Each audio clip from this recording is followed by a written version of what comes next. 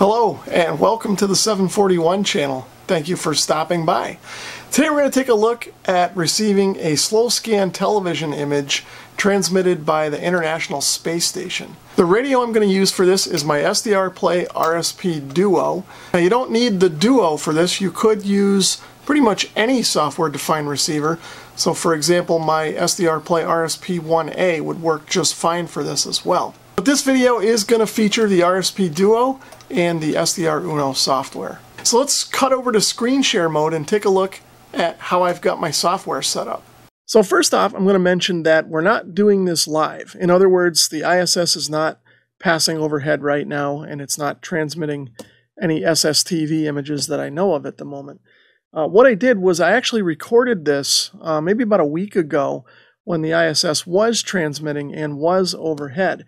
I actually overheard a conversation on the local 2-meter repeater that said that the thing was, in range. So I quick ran down to the shack here, and I didn't have time to get everything set up. I just knew I had enough time to get the software up and hit record so that I could grab the signal. And then what I did is I played it back later into the decoding software and grabbed the image that way. And that's what I'm going to do now. I'm going to replay that recorded file. Doesn't matter whether we're using that file or this is happening live. The process is pretty much the same. So having said all that, you can see that I've got SDRuno up and running.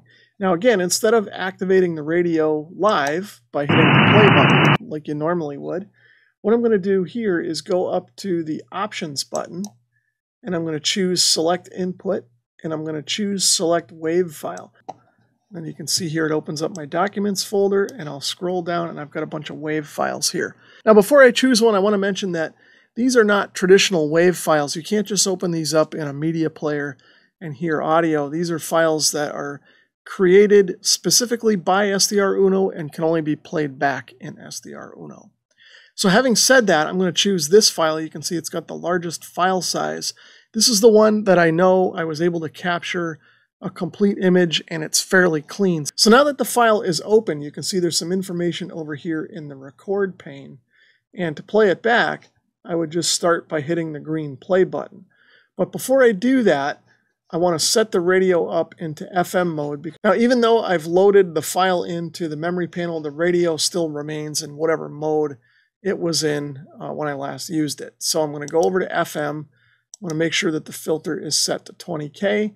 Now you'll also notice that the frequency changed to 145.800. That's the frequency that the ISS typically transmits on.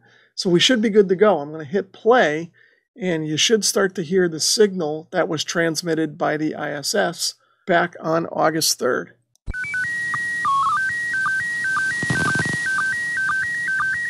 So that's what the signal sounds like coming from the ISS. And you can see here, it's fairly strong. There was a little dropout in the beginning. And as we go through the process, you'll see that the signal did fade in and out a little bit. But for the most part, it stayed strong like this through the whole image. So now what I'm going to do is I'm going to back this file up so it's back at the beginning.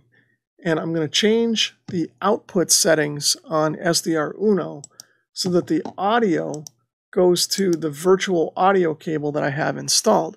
And you can think of the virtual audio cable as just that. It's just a virtual cable that connects pieces of software together. And we're going to connect the input of the cable to the output of SDRuno. That's what we're doing here.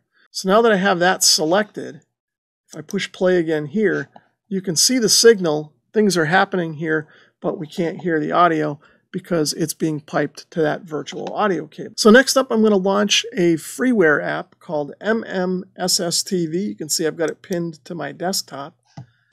And that just pops up here, and you can see there's some various buttons and things like that going on here. So we really don't need to fool with any of this stuff. The program will just kind of automatically work and do its thing.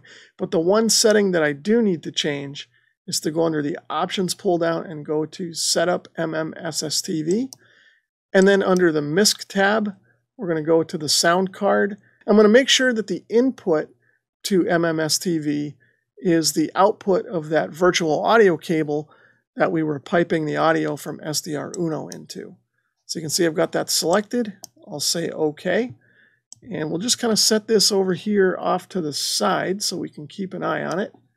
And now if I hit play, you should start to see some things happening down here.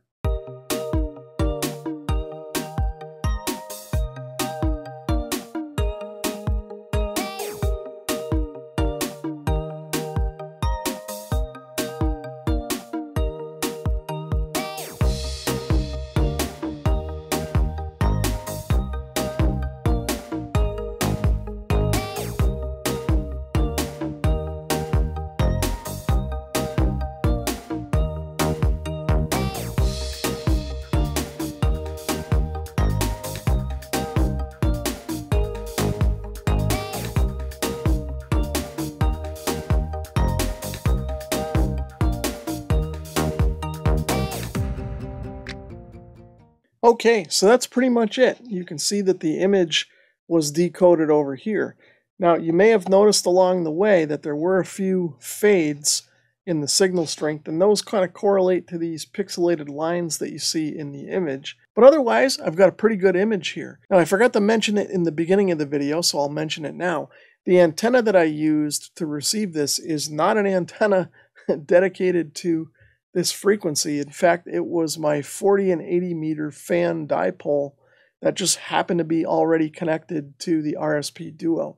Like I said, I kind of rushed into this and I didn't have time to switch over to a proper antenna. If I had done that, I'm guessing that the signal would have been a bit stronger and some of these dropouts may not have happened. So that's pretty much it.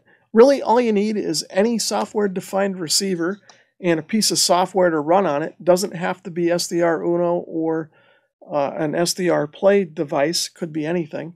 And then all you have to do is pipe the output of the SDR application into MMSSTV, and you'll have an image like I'm showing here. So one last thing I'll show here is a way to save these images if you want to keep them. What you can do is you can click the Program tab and just open up Microsoft Paint from there. Or you can pretty much open any image editing software that you choose. This just happens to be the most convenient for me. So then all you have to do is go back to MMSSTV, right-click over here in the image field, choose the copy command, and now it's in the paste buffer. So we'll go over here to MS Paint, click paste, and you can see we have the image right here. So then all you have to do is do a file, save as, and you can save the image to your hard drive.